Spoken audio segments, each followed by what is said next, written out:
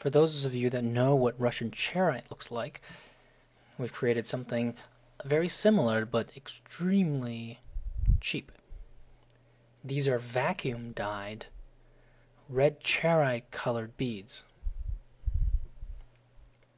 They're actually dyed from a type of new jade.